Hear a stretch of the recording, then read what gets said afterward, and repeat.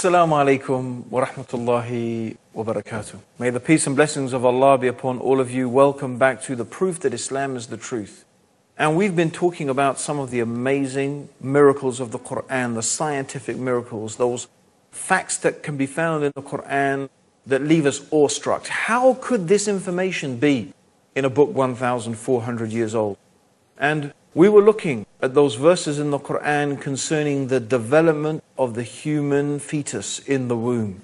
And we also were reading a hadith of the Prophet Muhammad, may Allah's peace and blessings be upon him, when the Prophet Muhammad mentioned that when 42 nights have passed over the conceptus, Allah sends an angel to it who shapes it, makes its ears and eyes and skin and flesh and bones. And then he says, "O Lord, is it a male or a female? And your Lord decides what He wishes and an angel records it."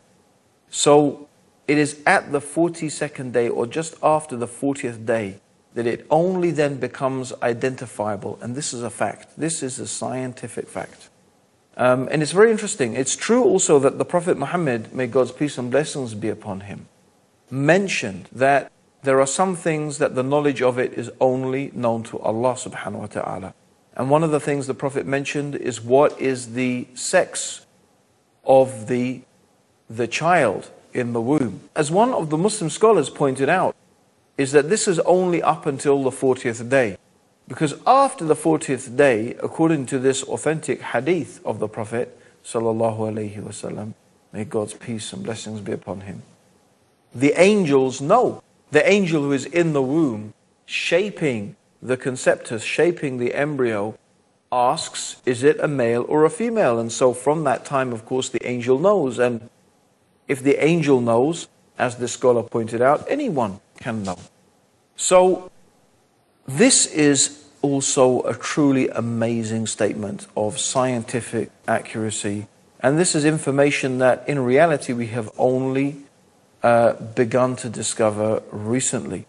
We also find that the hadith mentions the correct time for the recognizable growth of the features described, and the sex of the fetus can only definitely be determined after 42 days.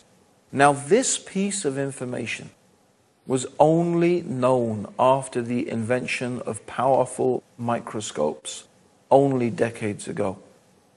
Now I've only mentioned this subject of the developing human being in the Quran and the hadith of the Prophet Muhammad briefly.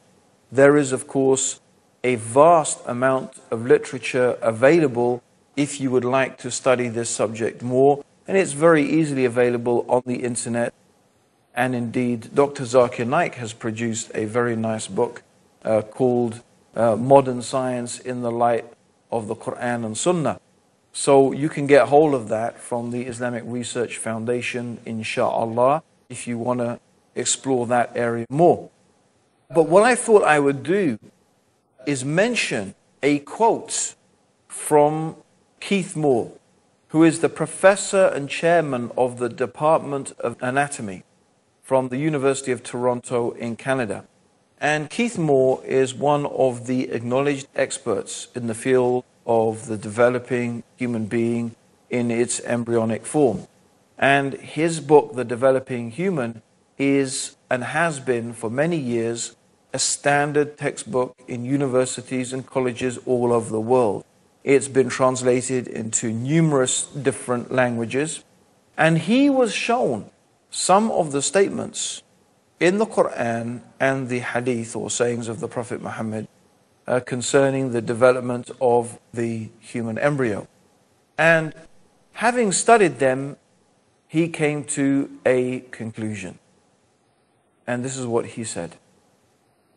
Until the 19th century, nothing was known about the classification of the stages of human development. A system of staging human embryos was developed around the end of the 19th century, based upon alphabetical symbols. And during the 20th century, numerals were used to describe 23 stages of embryonic development. This system of numbering the stages is not easy to follow, and a better system would be based on the morphological changes. in recent years, the study of the Quran has revealed another basis for the classification of the stages of developing embryo, which is based on easily understood actions and changes in shape.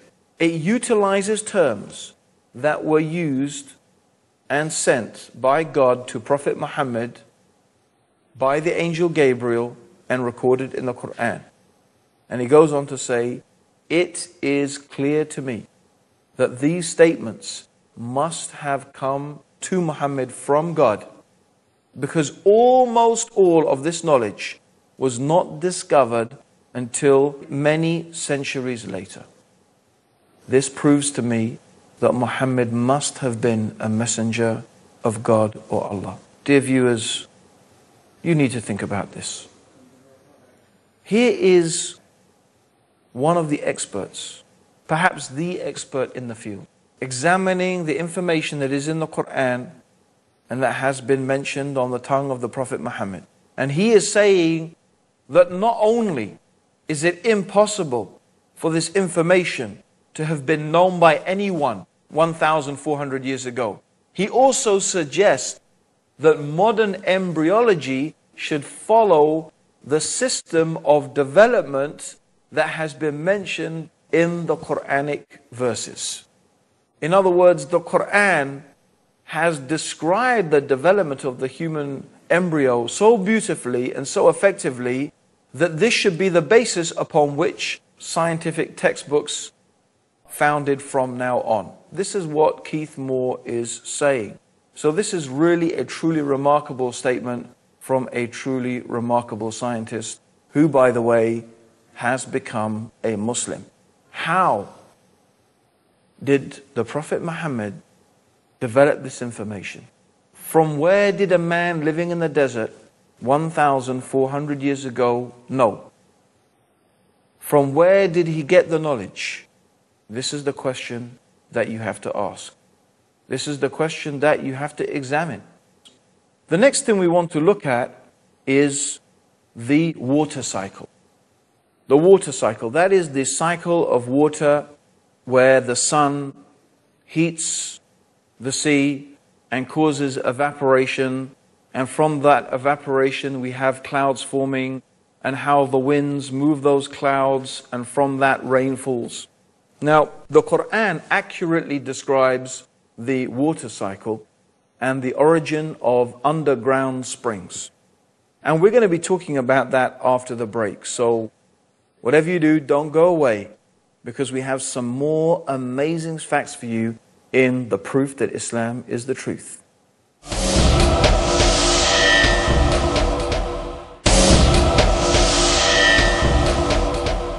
Assalamu alaikum, welcome back to the proof that Islam is the truth.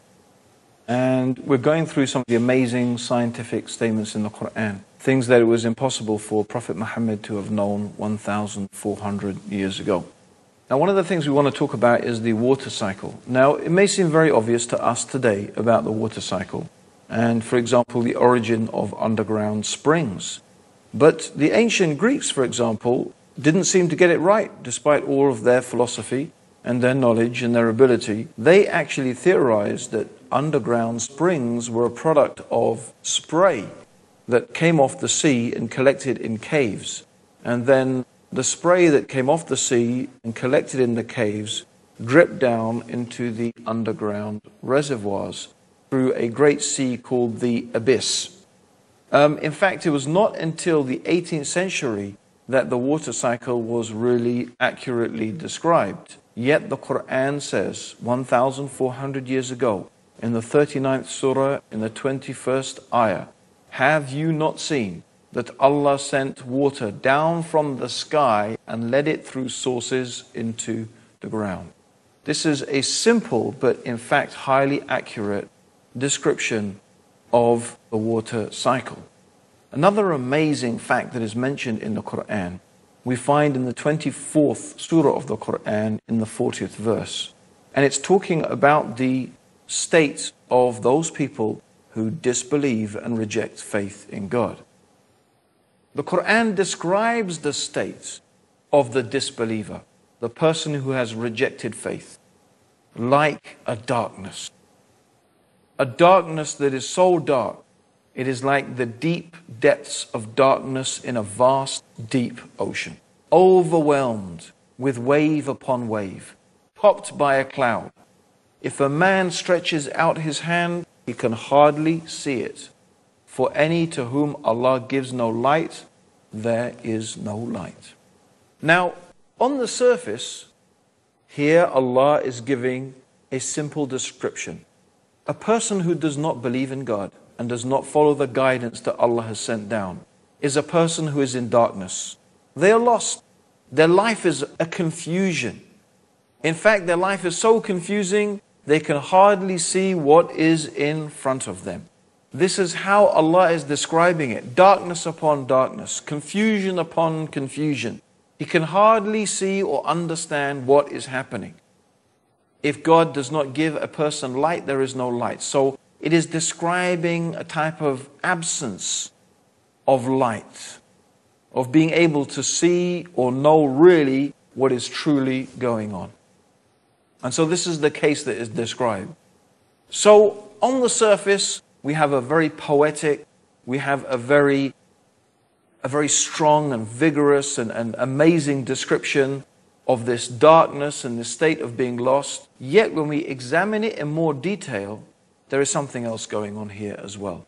There is a clue to some scientific truths. First of all, the Quran describes a vast, deep ocean, and it describes waves upon waves. Now, of course, most of us are familiar with the waves that are on top of the ocean. But what does it mean, waves upon waves? Are there other waves in the ocean? Well, we're going to find out. Also, the Quran talks about a person being deprived of light, that they can hardly see. Now, a ray of light is composed of 7 colors: violet, indigo, blue, green, yellow, orange, and red. And light, when it hits water, goes through what is called refraction. That means that, for example, in the upper 10 to 15 meters, the water absorbs the red color. And as you go deeper, each of the colors in the spectrum become absorbed by the water. Until you get to a depth of below about 1,000 meters, there is complete darkness. Now, what is amazing is that we also find in modern scientific discoveries that internal waves cover the deep waters of the seas and oceans, because the deep waters have a higher density than the waters above them. So waves upon waves. We have the internal waves in the deep, deep ocean, and then we have the waves on top of the ocean. And then the clouds and so on and so forth, they add to the darkness and the disparity and the breaking up and the refracting of light. Now, what is interesting is the deep darkness.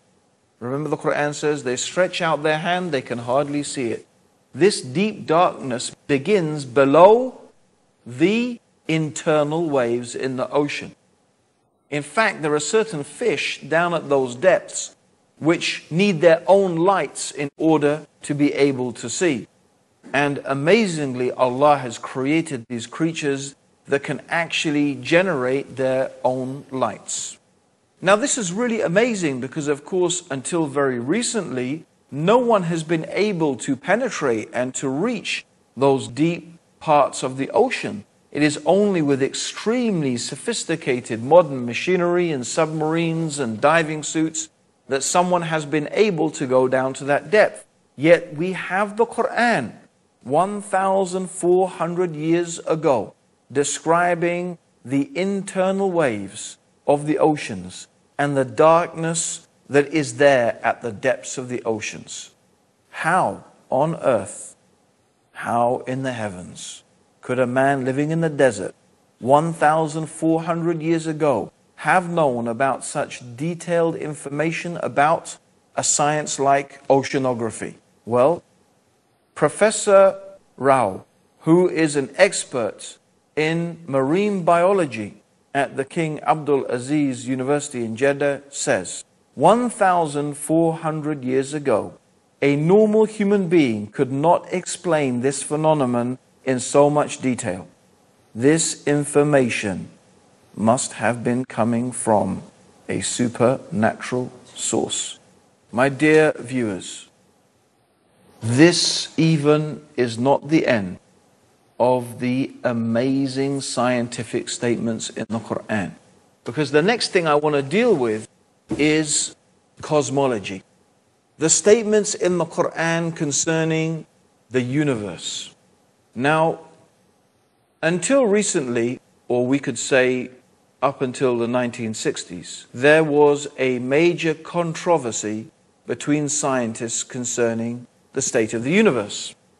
Now, some scientists believed and had begun to develop the idea that the universe was in a state of flux, that the universe was in fact expanding. And from this theory of the expanding universe also came another theory which is commonly known today as the Big Bang Theory.